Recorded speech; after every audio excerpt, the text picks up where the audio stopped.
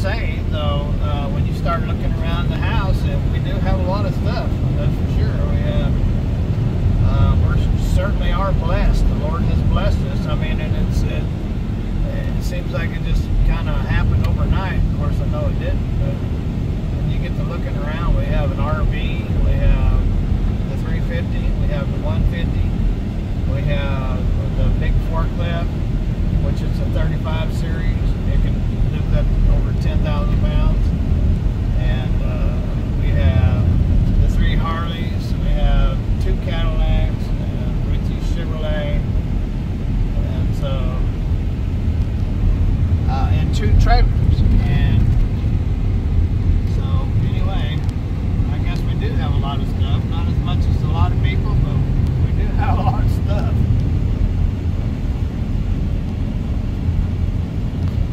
And so I guess some people would say, well, you have all that stuff, so you're not really hurting.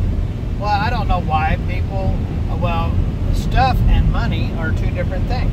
Because you have stuff doesn't mean that you have money.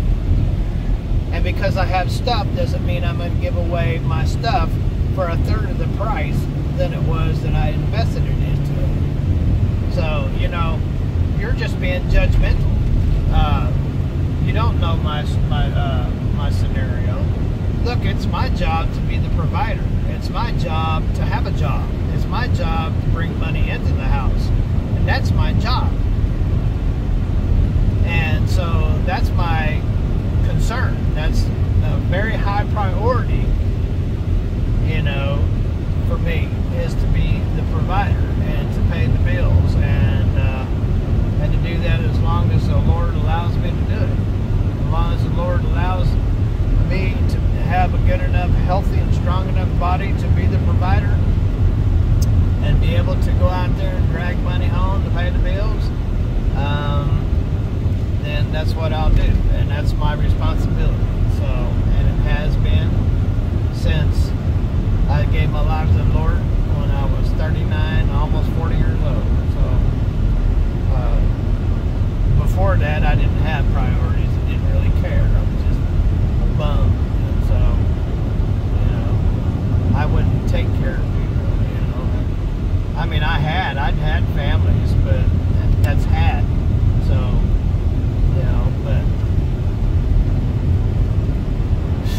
you know, my priorities were never really priorities. Back then, before I knew the Lord, my priorities were, what could I do for myself, not what I could do for others. So, yeah. I mean, is that what people do? They go around and they look at people's yards and stuff and they go, oh, look at that place right there. Well, that place is way better than my place. They should sell something. You know, oh, look how much stuff they got in their yard. They should sell something. You know. So, yeah, I've gone through a lot of changes in the last... So as AJ's been growing up and he has all these attention deficit disorders and he's rebelliousness disorder. I mean, he's got all these. He's tried to hit his mom. He hit his mom in the head with a board, threw a big boulder at her head and nearly hit her in the head with a boulder. Threatened to teach her. He's just and when you ask him to do something, it's like it's kryptonite. You know, he all of a sudden gets weak and can't do nothing. And so he's just got these freaking issues. And I've had to come home and deal with him so much that it makes it very difficult for me to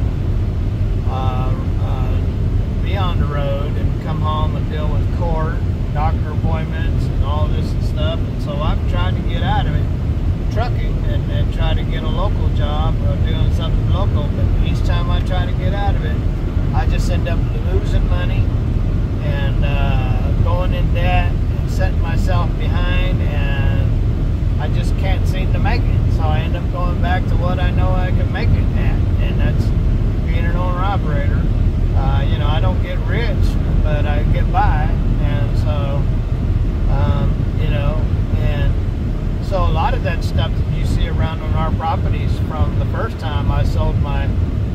105 Pete, which I got that for 45 grand, and I improved on it the whole time. Well, not until I got it paid off. When I got it paid off, I improved on it, did a lot of things, made it into a beautiful truck, and I had a trailer that I spent over 40 grand for, brand new out of the factory, and I let that go. And when I let that go, I tried to start a new business, and that business was to buy, fix, and sell Harley Davidsons, and the state of Kentucky wouldn't let me do that without getting a dealership license, and so I had to get the RV, and then I got the trailer and the 350 for the Harley business, and you know, and then I got the forklift to help me with the Harley business, and so a lot of that stuff is just trying to from starting a business, and that was when Biden selection happened,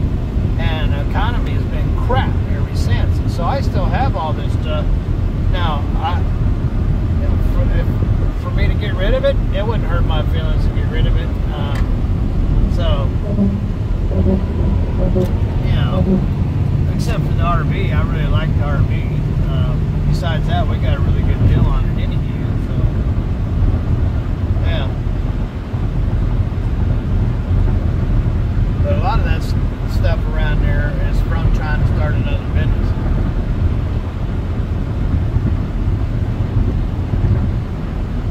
And if you were to sell the motorcycles, you would want to get what you put into it. You would want to, or somewhere close to it. I don't want to lose thousands of dollars per bike. That would be just ridiculous. right?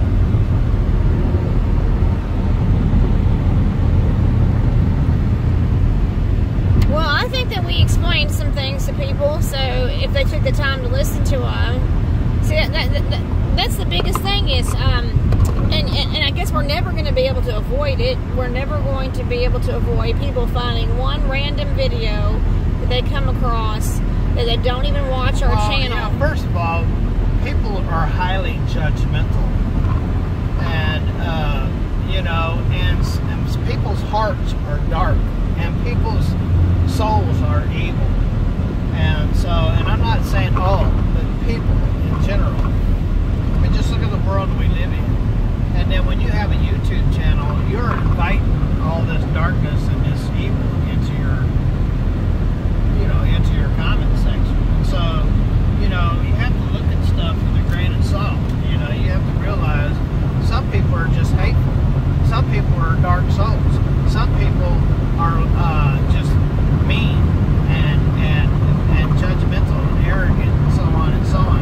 And on top of that, they're very ignorant and try to act smart. You know what I found out about a lot of people that are ignorant? They always try to act like they're smart. I don't see how that happens. How are you ignorant but try to act like you're smart? If you're not smart, don't act like you're smart.